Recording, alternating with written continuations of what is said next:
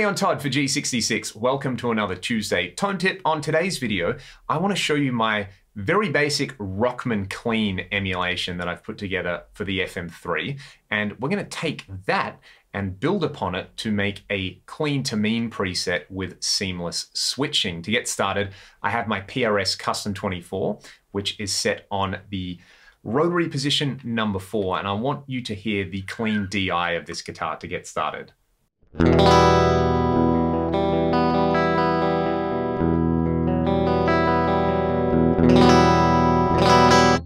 So I'm starting with a pretty sparkly sounding guitar. Now, what I did was I actually got my old Rockman headphone amplifier, set it on the clean 2 mode, and I did a tone match using the FM3. I do have a tone match tutorial on my YouTube channel if you'd like to learn more about it. But long story short, this is what the tone match EQ curve looked like. And that to me immediately looked like a kind of tilt EQ. And we have a tilt EQ in the filter block. Now, I could have exported that tone match and loaded it in a cab block on the FM3.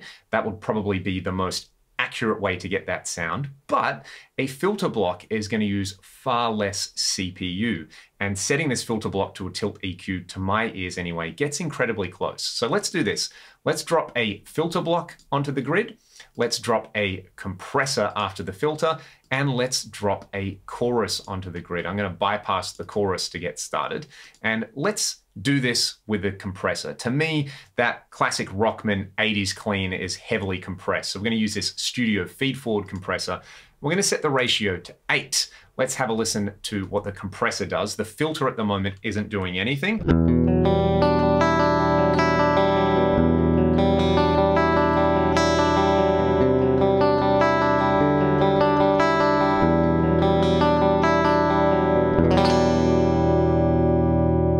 So very, very squishy, very 80s so far. The settings that I found get pretty close to the Rockman Clean 2 mode on here are a tilt EQ with a frequency at 1600 Hertz and about 10 dB of gain. What I'm going to do here is actually just pull out the level on the compressor to about -6, just so we're not clipping. Let's have a listen to this now. This is going to be super bright and sparkly. It almost sounds like an acoustic guitar with a piezo pickup in it.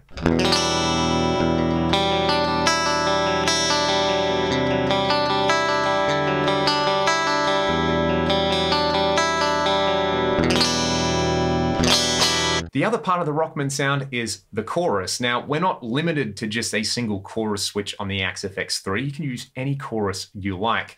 I have 2 particular favorites. This analog stereo at stock settings sounds amazing to me.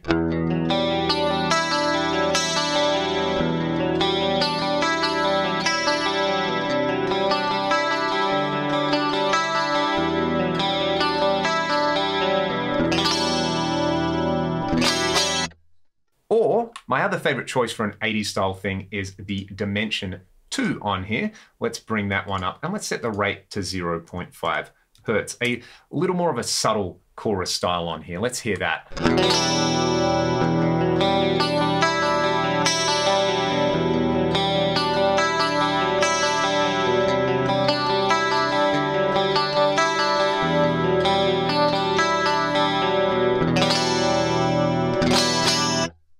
I will put this Rockman-inspired preset up on Exchange, but after doing this, what I realized, this would let us really easily seamlessly switch between an amp and cab block and this particular clean sound if you do need that seamless switch live. This Rockman sound on its own, you know, it does sound of the era being the 80s, but because it is so bright and sparkly, it actually sits in a general mix pretty well, and it does have that kind of pseudo acoustic guitar quality. So let's do this. Let's add a few extra blocks in here. I'm going to add a multiplexer down here to do the switching, and I'm going to add an amp and a cab block on here. Very, very straightforward stuff. You can choose whichever amp and cab you like on here, but I'm probably going to go for my favorite, being the USA Lead mid gain, and I'm going to use my own cabinet IR. What we need to do with the multiplexer is this. I want this first scene to be on channel A of the multiplexer, and I want it to be my clean. So this is on the 2nd row. Let's set this to row 2. Let's go to channel B on the multiplexer and set it to row 3, which is going to be this bottom row, and I better add this connection in here so everything works. All right, let's do this. Go back to channel A. We will name this one clean, and we can hit save on that. Then we'll go to channel 2 and we can set it to channel B. I can call it mean, and we can hit save there. What I'm going to do is just drop in some blocks from my library for these settings. I do have separate Tuesday Tone Tip videos talking about stuff like the USA lead mid-gain, which you can check out. But thanks to the magic of television, here's my dirty sound on scene 2.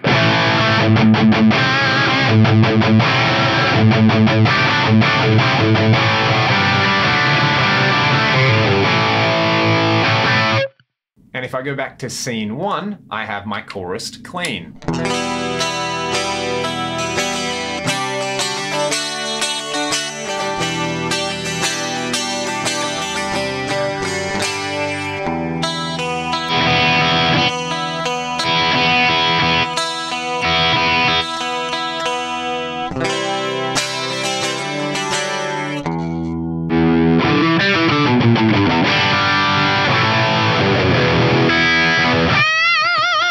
It works really, really well. I would encourage you to use the leveling tool. If you go Tools, Preset Leveling in here, you can bring up a little menu that will let you balance out all your scenes. I've done a little bit more work with this particular preset that gives me 3 scenes, and I'll put this preset up on Exchange. I've actually used a delay block for the chorus in here. So I've got my main clean sound, then I will switch over to those USA lead mid-gain settings for the mean sound, and then we've got scene 3, which is a meaner sound, which uses control switches per scene to activate the input boost and the fat switch, and it engages another delay. So let's hear each of those. I will play you all out with this example. Like I said, I'll put a link to the preset in the video description. If you have any other questions, please let me know, and I will see you all next Tuesday for another Tuesday Tone Tip.